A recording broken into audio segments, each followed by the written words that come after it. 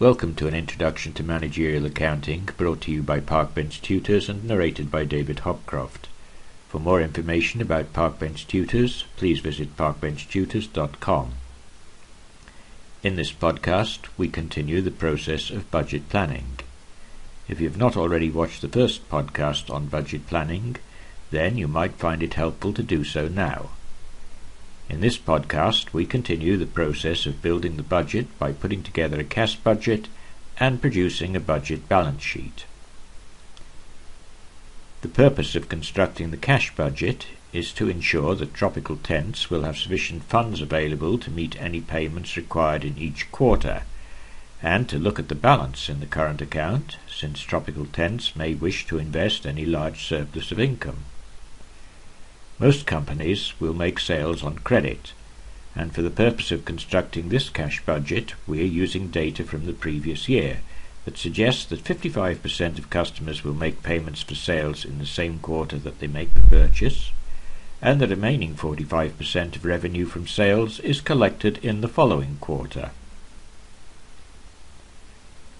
In the first quarter, the first figure to be entered is the amount of revenue expected from the previous year.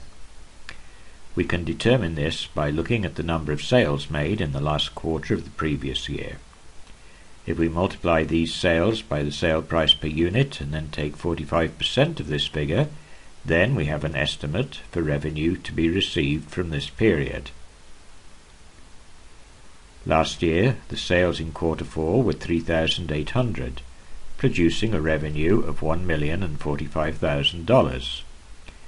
We need 45% of this figure.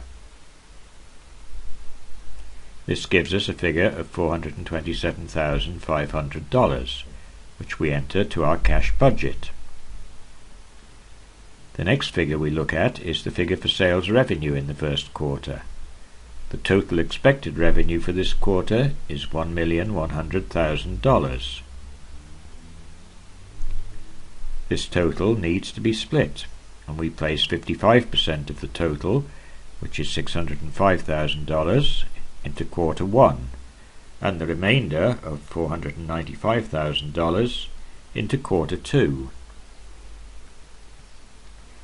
We follow the same procedure for the remaining quarters, taking 55% of revenue in the quarter when the sale is made, and 45% in the following quarter.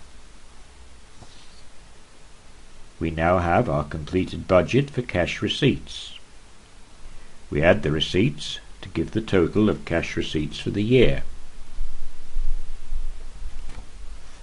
We apply a similar treatment to the purchase of materials. In this case, Tropical Tents has determined that 65% of payments for purchases are made in the same quarter that purchases are made, and 35% are paid in the quarter that follows the purchase. We start by looking at the budget for the purchase of direct materials. We have highlighted the figures that we shall be using.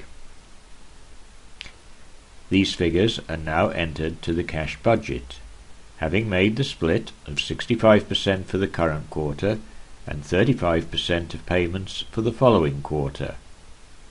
The annual total has also been entered. Our next step will be to add the direct labour costs. These figures are taken from the direct labour budget. They have been highlighted here. The figures are entered directly onto the cash budget sheet. The cash payments for overhead are entered. These payments have been highlighted from the manufacturing overhead budget sheet. We have highlighted these figures again to show the entry made to the cash budget. The last budget we prepared was for selling and administrative expenses, so we now need to add these to the cash budget. The figures are taken from the sales and administrative budget and are shown here highlighted. They are shown highlighted again on their entry to the cash budget. The total payment for each quarter and for the year are now calculated and entered. We subtract the total payments for each quarter from the total revenue for each quarter and enter the result. Tropical Tents had a starting balance of $40,000, so the ending cash balance for the first quarter is $14,074. This will become the starting balance for the second quarter. We continue to make calculations in this way, and then we have a completed cash budget. Finally, we will produce the budget balance sheet. Starting with the cash budget that we have just prepared, we take the ending cash balance. This will be the figure that we shall enter as cash under current assets. The next current asset will be accounts receivable. This means we need to know how much cash the business is owed at the end of quarter 4. The total sales revenue for quarter 4 is $1,045,000. Of that total, we said that 55% was collected in the quarter, leaving 45% to be collected in the following quarter. That figure of 45%, which is $470,250, will be the figure we enter into accounts receivable. There are two figures that we are going to need for current assets. They are concerned with inventory. The first is the value of parts to make tents. This can be obtained from the ending inventory of the direct materials budget. We have highlighted the figure here. It is $33,019. We enter the figure into the balance sheet as the figure for the parts inventory. The finished goods inventory is taken from the production budget. The ending inventory of 450 tents is valued at $250 per tent. This gives a figure of $100,000 as the finished goods inventory. Using the cash budget, we had a figure for making 65% of payments for direct materials in the fourth quarter. That left 35% unpaid, a figure of $109,505.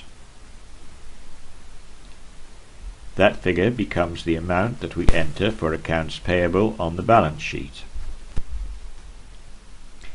Finally, figures for the asset of plant, property and equipment, and then figures for common stock and retained earnings are entered.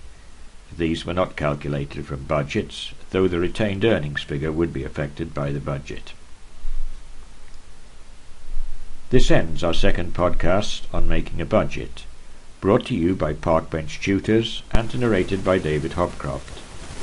Thank you for watching and for listening. We wish you success in your studies. For more information about Parkbench Tutors, please visit parkbenchtutors.com.